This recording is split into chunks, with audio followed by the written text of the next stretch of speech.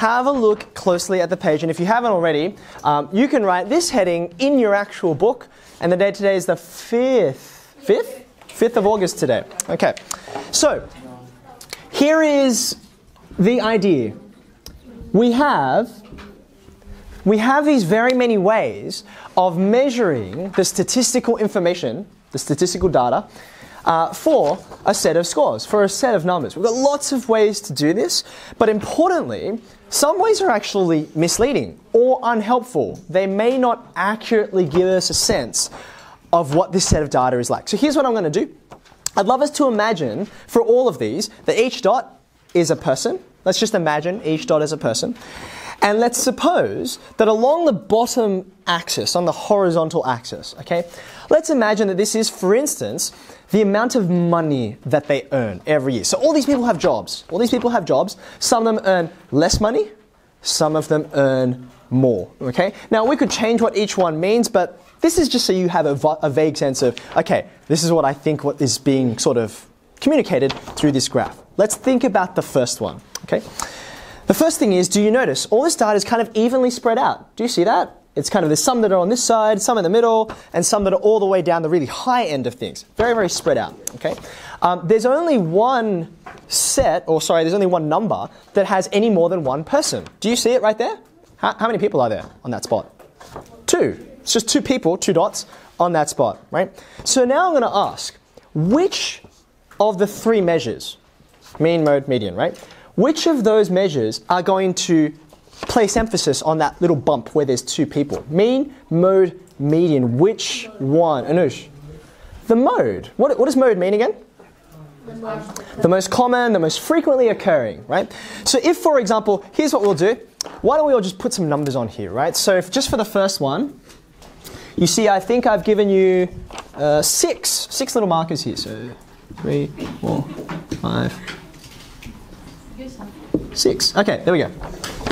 So I've spaced them out. Let's just label the set A. Let's just label it 2, 4, 6, 8, 10, 12. That'll get us to the top, I think. 2, 4, 6, 8, 10, 12. Now, if we mark out the numbers in this way, when you have a look at the dots, what would the mode be? What would the mode of that first set of data be? It's between the 2 and the 4, right? It's between the 2 and the 4, so I think it's 3. Okay. So for set A, the mode, the most frequently occurring score, would be 3. But when you have a look at all of the information here, do you see how well spread out they are? Is 3 the center of the group? Doesn't look like it, right? Like if you were to try and put your finger, and I'd love you to hold up your piece of paper so I can see it. Put your finger against where you feel like the center of the data is. Can I ask you to hold up your piece of paper and then put your finger wherever you feel it is so that I can see? Or so that at least someone around you can see? Yep. So I think most people putting around 6, yeah? Roughly around 6. Do you agree? Yep. Okay, fantastic. So in other words, the mode, right? The mode is not very useful to us in this case because of how completely spread out our data it is, and the fact that even though there's 2 people there, it's not very useful to say, oh, most of the group is around here. Do you agree with that? Okay. So when we come to answer this question, what's the less appropriate measure for set A? It's the mode. That's a bad idea, right? Because it's kind of skewed, it's sort of misled by this. Okay? So that was set A. The mode is misleading. Let's have a look at set B. Now, you've got mean, mode, median. We already noticed, you see here, there's another issue with the mode here, right? It's the same thing. You've got this big lump here. But there's another problem. If we think now about, say, the median. Where is the median? Which of those dots is the median dot? Anve, where do you see it? Oh, on the next set down. On set B. We're looking at the middle one right now. Set B. Yeah, very good. Krishna, was that the one you were looking at? Yep. So if you look at the top of that column for set B, right, you could cross off 3 scores to the left, and you can cross off 3 scores to the right, and then that guy right there, that's left over as the median. Okay? So the median there, is that a good measure of the center of the data? No, not really, because you've got all of these people, almost as many of them, and they're way up on the high end of the scale. So the median there, I'm going to write this one, the median on this set would also be, I think it's also 3, isn't it? It's on that hump there, right? So the median there is also misleading. It doesn't get you near the center of the data. Okay, last one. Maybe you can guess, right? What's the last measure of center that I've got? It's the mean. Now, why does the mean give us a problem on this very last set down the bottom? What do you see? What's the problem with it? Yeah, Sean. There's no more than one number. There's no more than... There's only one of each number. There's only... Ooh, hold on. When you say there's only one of each number, what is it that you mean by that? There's only 1 5, there's only 1 3, there's only 1 2. Oh, you're looking down the bottom here, like there's 2 of these, Yeah. there's 5 of these. Yep, okay. So it is true that we've got different numbers here. However, I don't think that necessarily causes a problem for the mean. You just add them all up, and then you just divide by however many there are. There's another issue. Remember I gave you an example of thinking how much money they earn, okay? What are you seeing here? Since there's it's like most of the numbers are here, it's more going to be centered around here. So, I'd love you to grab a pen out, which is maybe a different color, if you've got one. And you might notice the data looks something like this. I think that's about right.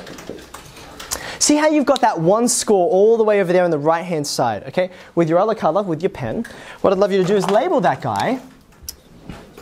This guy, it sort of lies outside the range of all the rest of our scores. See how everyone's kind of like huddling up on the left-hand side? And then there's that one guy lying on the outside, right? Since it lies on the outside, we have a really fancy name for it. It's so very close. It's called an outlier because it lies outside, okay? It's not within the rest of my data, okay? Now, let's imagine now, I put on numbers 2, 4, 6, 8, 10, 12, right?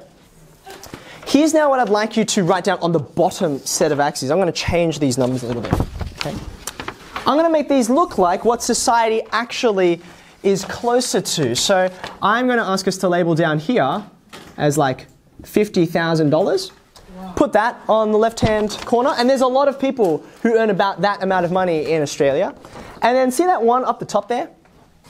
Let's just call that $10 million. Now, I know some of you are going to say, Mr. Wu, that scale looks terrible.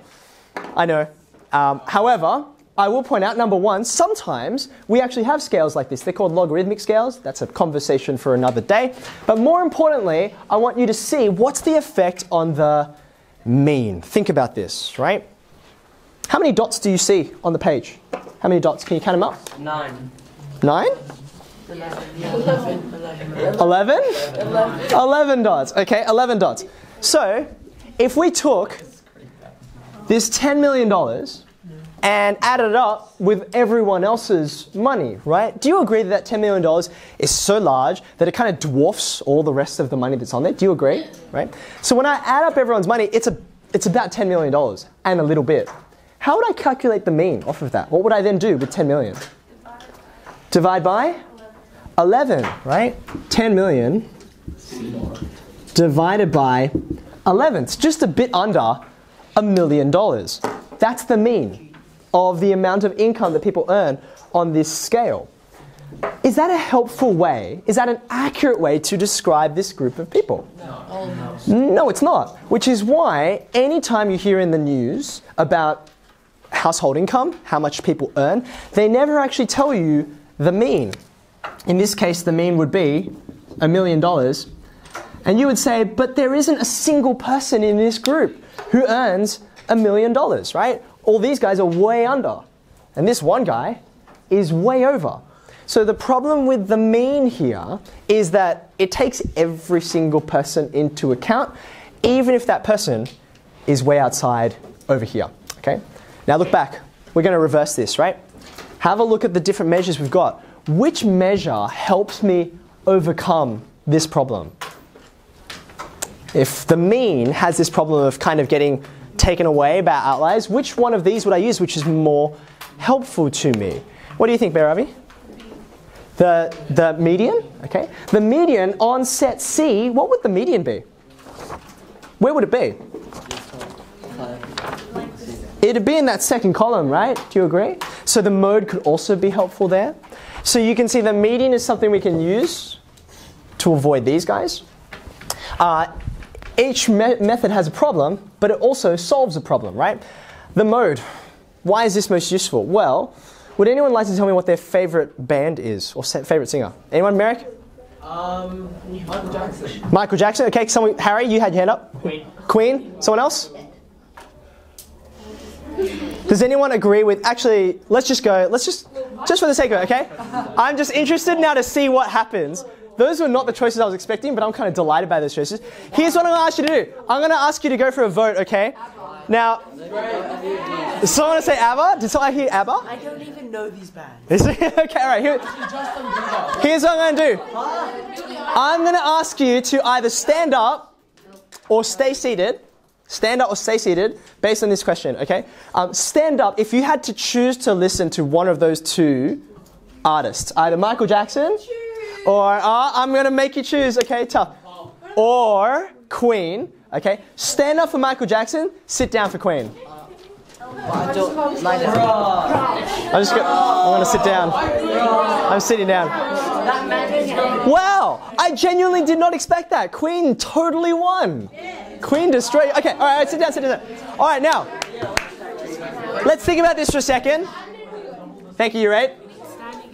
So now, if I was sitting a second ago, if I was now trying to work out what's the center of the group, right? Well, I can't really do mean, can I? Can I?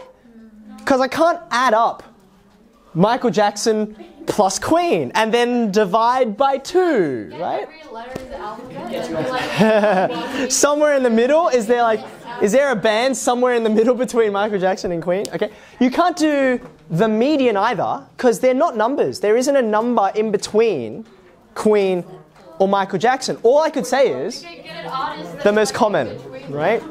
So, last thing I'd like you to write down. Shh, thank you, Urate. The main time when we use the mode, you can write it up here next to set A, is when data is, when it can't be counted or it can't be calculated on, right? You don't have numbers there when you've got a genre of music, or if I ask for, what's the most common eye color, you can't take a calculation to that, right? Well, if I said like blue and brown, like what's halfway between those, that would be a whole different color in between, except for Mrs. Lee's, who is both, and that's cheating. So